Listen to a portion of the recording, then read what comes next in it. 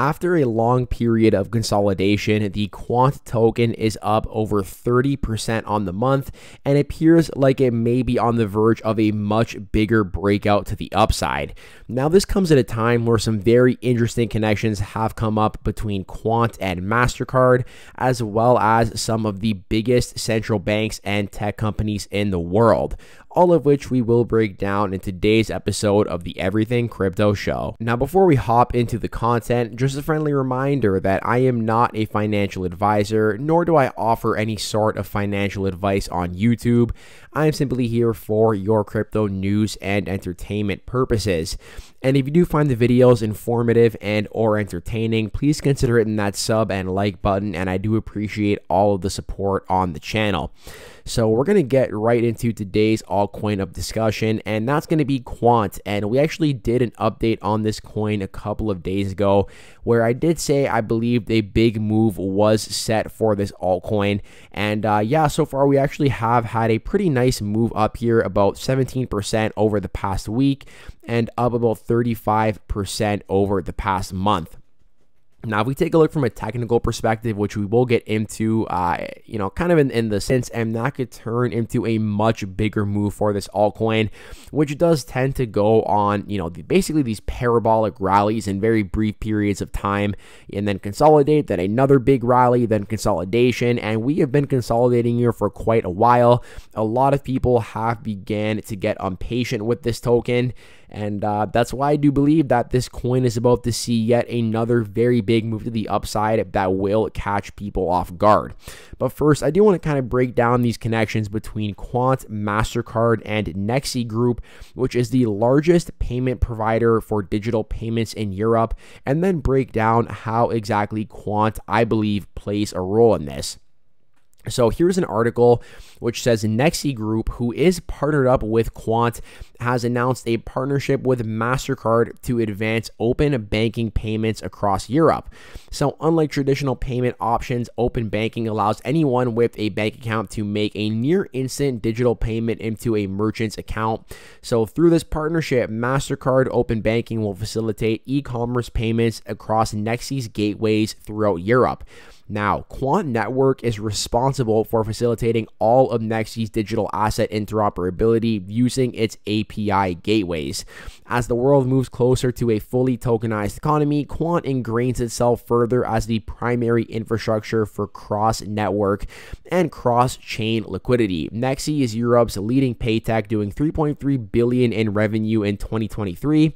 And it is also worth noting that Quant already has strong ties to Mastercard, including CEO Gilbert Verdian winning CISO of the Year when he worked at Vocalink, which is effectively a Mastercard company. So let me actually get the NEXI website up for you guys to take a look at. And shout out to Greg Lunt for that Twitter thread. So NEXI Group here, okay, we can see that this is the #1 digital payment provider in acquiring for number of merchants served, for overall transaction value handled, and in issuing for number of payment cards managed. So they got 2.2 million merchants, 170 million cards, working with the top 1,000 financial institutions or some of them, and they have 65% of European consumption, which I assume is for digital payments specifically.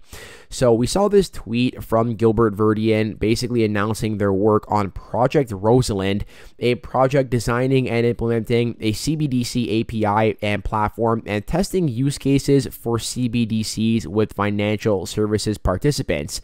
The project has produced tangible, real-world examples that tested how CBDCs could support a more digitalized economy in the future, working with participants like Bank of Canada, Barclays, Mastercard, and Amazon, all of who built and tested new CBDC payment flows on the platform.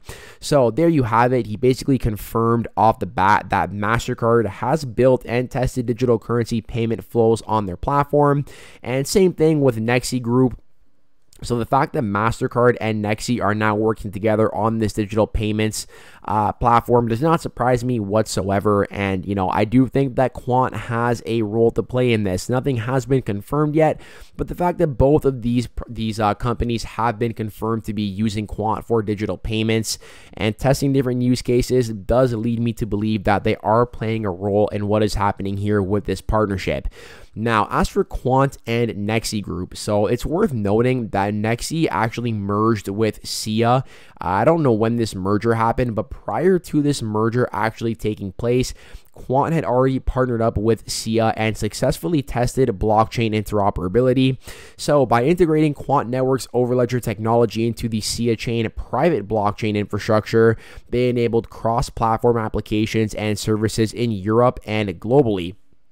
And the breakthrough was achieved by integrating Quant Network's Overledger technology, the world's DLT operating system that allows interoperability. It says the only DLT. I know there are others out there, but Quant does appear to have a big first mover advantage with the amount of connections and collaborations they've had, with central banks, tech companies. So basically, they integrated their DLT, their Quant Overledger, into the SIA chain private blockchain infrastructure, leveraging on 580 European network nodes. So this integration provides the ability to bridge permissioned blockchain instances between SIA chain and other external networks, which could not be previously connected, in order to have cross-platform applications and services covering, for example, notarization, payments, and for KYC. Quant Network and SIA will now work together to go to the market, developing and implementing further innovative use cases and applications addressing blockchain interoperability challenges. This important milestone is the result of a partnership launched between Quant Network and SIA that allows mostly banks and financial institutions through the SIA chain infrastructure to adopt cross-platform and interoperable blockchain solutions and to embrace new business models, improve operational efficiencies, and deliver innovation to banking customers. And here we actually have both Gilbert Verdian, the Quant CEO, as well as Daniele Savare, who did work at SIA, basically discussing how this is going to be very important for financial institutions, actually allowing them to connect these private and public blockchains. And if we go take a look at their partners here, you can see right down here that, sorry, let me just zoom out. And yeah, you can see right there that NEXI is in fact partnered up with Quant as a platform provider and distribution partner as well. Now, here is the Quant CEO's LinkedIn account, and this LinkedIn account is stacked, okay? We have some connections to the Federal Reserve, the HM Treasury, HSBC, Ministry of Justice UK, and here we have Vocalink, a Mastercard company where he did actually work for 2 years. Now, I do also want to cover the Mastercard multi-token network, which we did cover a while back. And basically, we spoke about this in a previous video as well. Before this connection actually came up between Quant and NEXI, we did actually see a Quant and Mastercard collaboration that I said could cause trillions to flow through the Quant Overledger if this is in fact the case. So Quant CEO confirmed that Mastercard successfully tested payment flows on the Quant Overledger, allowing for tokenization and interoperability between chains. And Mastercard recently announced their multi-token network, which is making transactions more secure, scalable, and interoperable. I wonder what DLT they are using to facilitate their MLN payment flows. So, we saw the confirmation that Mastercard did test CBDC payment flows on the platform. Then we saw here that Mastercard announced their multi-token network, which is focusing on making transactions secure, scalable, and interoperable. So once again, I highly suspect that Quant does have a role to play in this. We don't have any proof at the moment, but this is how it is, right? We also didn't have proof that Quant was working with the Bank of England earlier, but we had already speculated that was going on. And then we did get that confirmation here through Project Rosalind. A lot of this is connecting dots behind the scenes, but I just think that Quant is in way too many important projects and collaborating with way too many tech companies and payment companies and central banks for all of this to be a coincidence. And, to just say that Quant has no role in this whatsoever, I do think is unlikely, especially considering the previous confirmation we have had. So what does this mean for the Quant token? Well, Quant is a utility token used as a form of payment for Quant network services, most notably as a way for users to pay their fees, for Overledger users to pay their fees, effectively meaning that greater adoption of Overledger equals more demand for the Quant token. So huge total addressable market for governments and financial institutions. plus a 14.88 mil total supply leads me to believe we will see a supply shock for Quant in the future.